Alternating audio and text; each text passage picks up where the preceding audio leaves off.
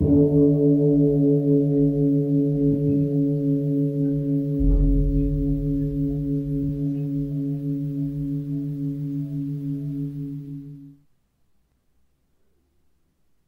all beings be happy. May all beings be healthy. May all beings be free from harm.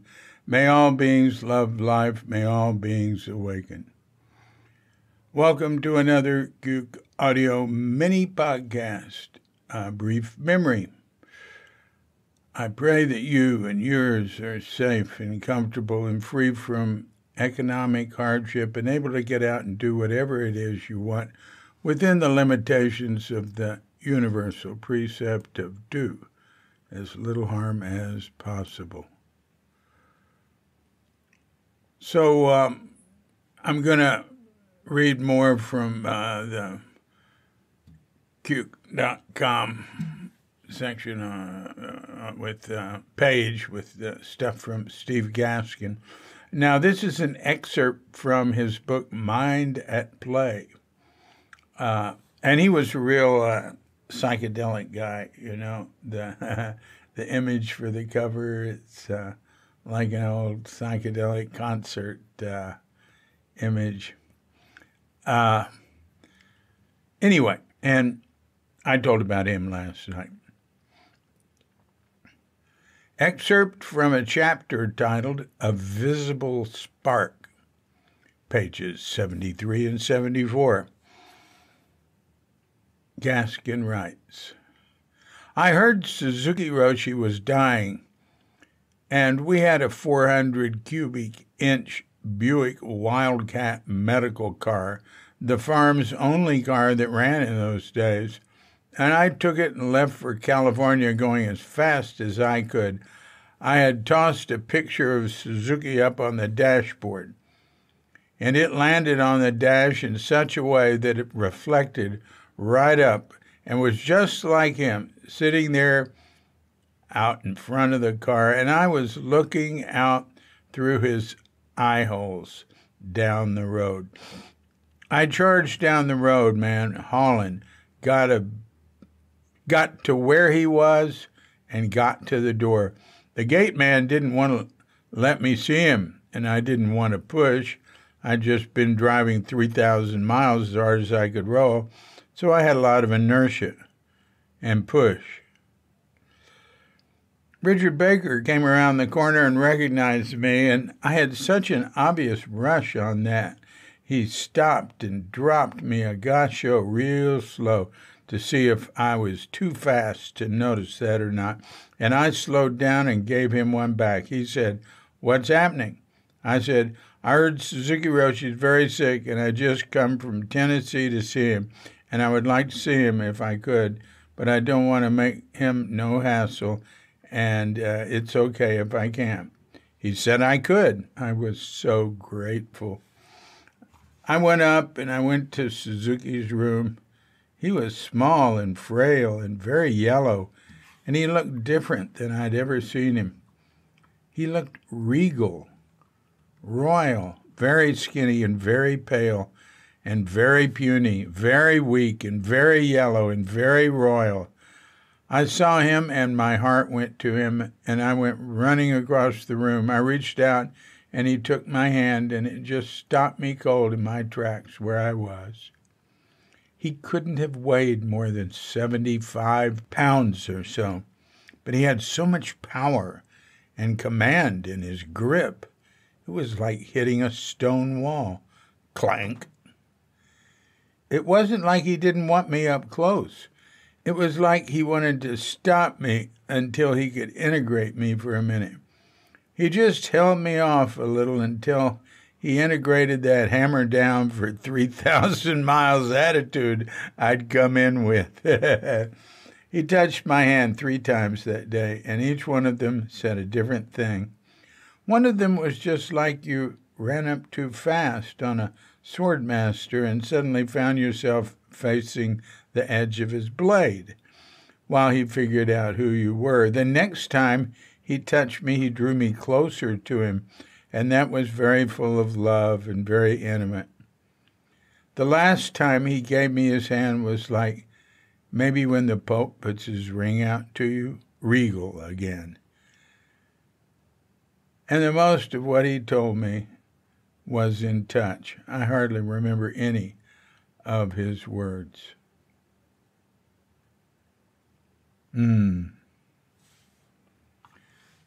Thanks to Mark Bittner for transcribing that and sending it to me.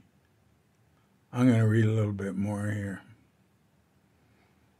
This is from Stephen Gaskin's book, Monday Night Class, from the newly revised and annotated edition of Gaskin's book, Monday Night Class, page 156. When Monday Night Class got up to about 100 people, I went to Suzuki and said, I have been teaching this class about spirit, and I have about 100 people coming every week. They are asking real-life questions. Could you be my teacher? He said, I can't be your teacher. I have this whole monastery to run and all these students. What do you tell them about LSD? I said, I tell them that LSD can be a tool to search for inner truth, but that it is very strong and it shouldn't be used by children or used casually by people who are unprepared for the effects. He said, you better teach your class. And thanks to Mark Bittner for transcribing that. Then I'll read one I read last night. I mean, it's very short, but it's so cute. And it says this is an outtake from Zinnish right here. Well, maybe I put it in Zinnish right now because I remember it. I was going over both those books. As you likely know, he says, at a Zen Center picnic in Golden Gate Park, when Suzuki arrived in his robes, a baby blanket on the ground caught his eye. He lay down on it, rolled up in it, and just lay there for a while. That is, I think that's from Anime Gaskin's book, Ritual Midwifery, and it's attributed to Stephen, that story. It says, I have the book, but everything's been moved, so I can't check it now. I mean, this was something I put in here 15 years ago or something. And it says, Mark Bittner has it too, but all his books are in boxes because of painting being done. And then, it's not just Stephen, it's Ina May, too, his wife back then. She has Ina May Gaskin's website. There's a link there. Okay, I've got a few things about Steve Tipton. Oh my God, it just keeps going. All right, I think I'll go on and read it. Zennies remember Steve Gaskin. I remember Gaskin from one of his nights at the old ballroom down at the beach, later taken over by Chet Helms for the family dog. Gaskin's manifesto that ranks up there with Ram Dass for best spiritual sound-off by a former academic back in the day. That's from Steve Tipton, who's a very accomplished academic and Zen student and a cool guy.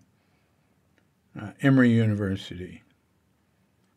And then I've got from Bruce Fortin, who Bruce lived at the farm. Bruce came to Zen Center. He had lived in the farm for years. He says, Stephen was my teacher. He was able to teach with great clarity, but sometimes you experience some sense of fear in yourself when you were around him, perhaps because his standards were so high. Many Zen students passed through the farm on their way to Zen Center. Stephen often said that Suzuki Roshi was the clearest teacher he had ever met, but a disciplined meditation practice was not Stephen's way. I was Stephen's first attorney and incorporated the farm. The commune he started in Tennessee in 1971. In the original incorporation papers, which I think still stand, he wanted all of the farm's property to go to Zen Center if the commune was to fold. He always had great respect for Suzuki Roshi. I feel he taught me many things that I have found useful in my life. Bruce worked with me when he first came to Zen Center at Green Gulch. He helped me make some tables. He said that, like, their practice at the farm was to smoke pot. Well, I wouldn't say they smoked a lot of pot, but actually it was sort of an idea that it would awaken you or something somewhat. And he said they worked things out by talking. They were always talking about this stuff. And here's one from Lynn Henley Hesselbart, who lives outside of Atlanta and works with Clay and Lucy Bennett Calhoun. You know, they got a beautiful farm there. They grow organic stuff. I'm going to read something from Lucy, maybe tomorrow. So 1970, first encounter was going to Tassajara for a week of working just before the summer session opened. I'd heard of it via Stephen Gaskin, who led me to Suzuki Roshi in the first place. He spoke very highly of him. In particular, I heard about Stephen Gaskin's group when I was in New York, and it appealed much more to me than fighting against everything. So I ended up hitchhiking my way out to California with another woman friend who wanted to do the same. And finally, after a few months with stop-offs and more adventures, etc., ended up in San Francisco, where I became a Gaskin groupie. But he did such a sales job on Suzuki Roshi as being the highest person in the West Coast, descriptions like that, that I ended up being drawn to Zen Center. The first time I sat, the first week at Tassajara, was the first time I had felt grounded in many years, after way too many drug experiences, LSD, etc., and I knew that I had come to the right place. As from Lynn Henley Hesselbart. Lynn Hesselbart, now it's Henley's interview. And here we have from Andrew Main. In the late 60s, I was involved with Stephen Gaskin crowd, where photos of Suzuki were everywhere. Oh, and there's a picture on this page of Stephen sitting on, he's pretty young, sitting on a table with a microphone, and there's a good 100 people around him or more, and they're all like hippies, beards, women with long natural hair, all white. Are they all white? I mean, there's so many in this. It's a good picture. And at the very bottom, there's a picture of him when he's older. There's more pictures. And here's a picture. I was involved with his tombstone because Dana, she got a hold of me, and she wanted to use Suzuki Roshi's Enso, the Sumi Circle he did that's been so well known. So I helped her with that. And she also had some disagreement with other family about where it would be and this and that. But I think she as the oldest daughter, she got what she wanted. So it says Stephen, it has a picture of him on top on a little oval. It says Stephen F. Gaskin, 2/16/1935. So February 16th, 1935 to July 1st, 2014. Beloved father, grandfather, brother, husband, teacher, and friend, we will miss you forever. U.S. Marine Corps, Korea, founder of Monday Night Class and The Caravan, founder of The Farm, and founder of Plenty First, winner of the Right Livelihood Award, inductee into the Counterculture Hall of Fame. And there's a quote below, "What a long, strange trip it's been," with Suzuki Roshi's semicircle under it. Okay. Well, thank you for joining me for that. I love some of these characters that come through and are very benign people, you know. Not my teacher, and I was never, you know, I knew all about him. I mean, no, I don't mean that. I knew about him. I heard about him. He sounded like an interesting dude. I didn't go off and listen to other teachers. I did with Trungpa a little, and I had this psychic friend down in L.A. I'd go see an older guy. But I just stuck with Suzuki and Katagiri. Okay. This has been a Cuke Audio mini podcast, one of the longer ones.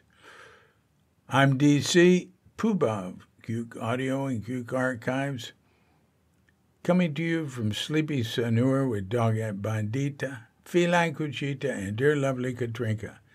And we're wishing you and yours and all of us a grand awakening.